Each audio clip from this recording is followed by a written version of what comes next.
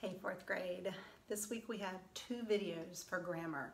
The one that we're going to listen to right now is going to go through classifying the sentences on page 42. And then I will upload another video that's going to go through a lesson on past tense, present tense, and future tense verbs.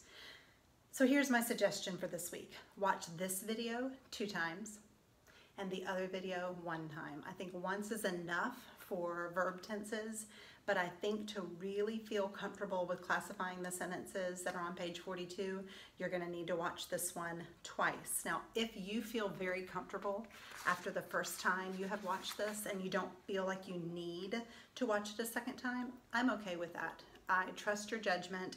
If you feel comfortable, then just watch it the 1 time. So for now, we're going to go ahead and classify some sentences. I did want to ask you, how's it going? How's your first full day or 2 or 3 or even your first full week of homeschool going? I miss you guys and really look forward to actually getting to see you in person one day soon. All right, so let's get to the sentences on the board. I raised my camera up a little bit to get rid of this glare up here. I know you still have a little bit of a glare up at the top of your board. There really wasn't a whole lot I could do about that. Right now, I actually have a piano bench on top of my dining room table with books on top of it and the camera on top of that. I'm just trying to get that glare as much out of the picture as I can. That's really the best I can do. But this is the same setup 1 through 4 as you have on page 42. So if you can't see this real clearly, that's totally fine. Just look at yours in your book. And then the 5th sentence up here is not in your book, but there's no glare down here at the bottom, so that one should be fine.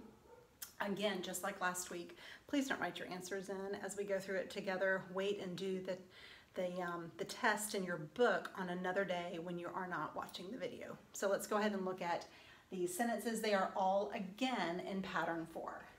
Let's read the first one. The beautiful mountains are my home. What are my home? Mountains. Subject, noun. What is being said about mountains? Mountains are, verb. Are what? Home. In this sentence, does home mean the same thing as mountains? Yes, it does. So home is a predicate noun, and are is what kind of verb? Correct, linking verb. Whose home? My home. Possessive, pronoun, adjective. What kind of mountains? Beautiful mountains, adjective. The, article, adjective. Subject, noun, linking verb, predicate noun, pattern 4, check. Period, statement, declarative sentence. Go back to the verb, divide the complete subject from the complete predicate. Are there any predicate parts in the complete subject? No, there are not. So we are finished with number 1. If you need to pause the video and go back and watch that again to make sure you understand all your markings, you can do that. Let's look at number 2. I think I'm going to switch to red here. I think it shows up a little bit better on my board. All right, number 2. The men in our outfit were very good soldiers. Who were very good soldiers? Men. Subject, noun. What is being said about men? Men were. Verb. Men were what? Soldiers. In this sentence, does soldiers mean the same thing as men? Yes, soldiers is a predicate noun. And were is a linking verb. What kind of soldiers? Good soldiers. Adjective. How good? Very good. Now I want you to stop and think. Very modifies good, not soldiers. Since we're modifying an adjective, what kind of word is very? It is an adverb. Remember, an adverb modifies a verb, an adjective, or another adverb. And in this case, it modifies good. In is a preposition. In what? Outfit. Object of the preposition. Whose outfit? Our outfit. Possessive pronoun adjective. The article adjective. Subject noun, linking verb. Predicate noun, pattern 4, check. In our outfit, prepositional phrase. Period statement, declarative sentence. Go back to the verb, divide the complete subject from the complete predicate. Are there any predicate parts in our subject? No, there are not. This is the first time we've had the word very.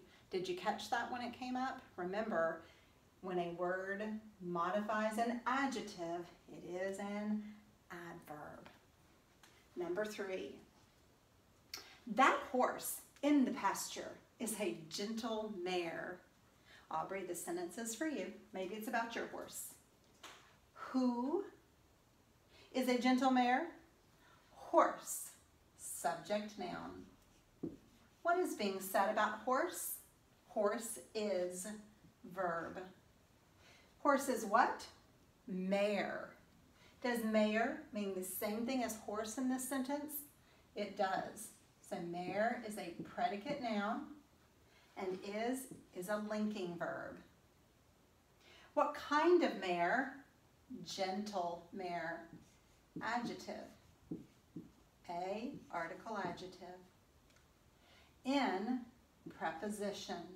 In what? Pasture. Object of the preposition. The article adjective. Which mare? Which horse? That horse. Adjective. Subject noun. Linking verb.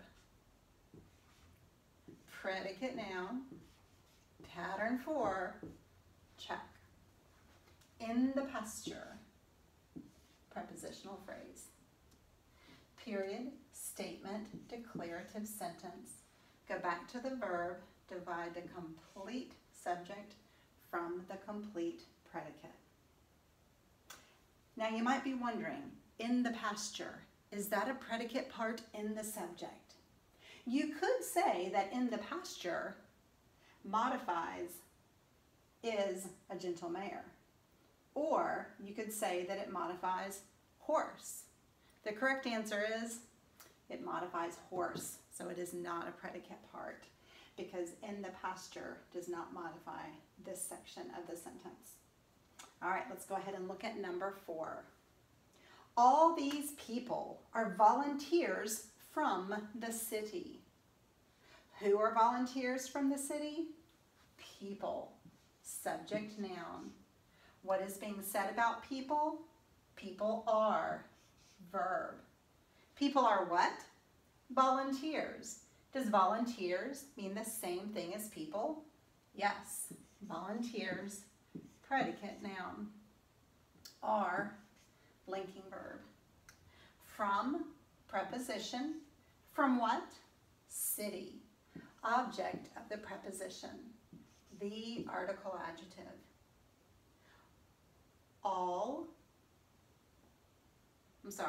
Which people? These people. Adjective. Which people? All people. Adjective. Subject noun. Linking verb. Predicate noun. Pattern 4. Check. From the city. Prepositional phrase. Period, statement, declarative sentence. Go back to the verb, divide the complete subject from the complete predicate.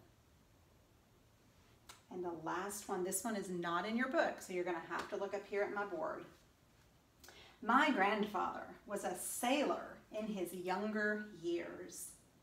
Who was a sailor in his younger years? Grandfather. Subject, noun. What is being said about grandfather? Grandfather was. Verb. Grandfather was what? Sailor. In this sentence, does sailor mean the same thing as grandfather? Yes, it does. Sailor, predicate noun. Was, linking verb. A, article adjective. In, preposition. In what? Years, object of the preposition. Which years? Younger years, adjective. Whose years? His years, possessive, pronoun, adjective. Whose grandfather? My grandfather, possessive, pronoun, adjective. Subject, noun, linking verb. Predicate noun, pattern 4, check. In his younger years, prepositional phrase. Period statement, declarative sentence. Go back to the verb, divide the complete subject from the complete predicate. Are there any predicate parts in my subject? No, there are not. All right, let's do a noun check.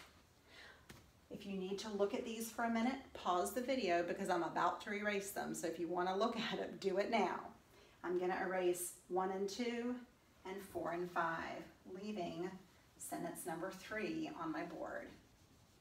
And we're going to talk about the different words that are nouns in that sentence. So go ahead and look at number 3 in your book and think about, while I'm erasing, which words in sentence number 3 are nouns.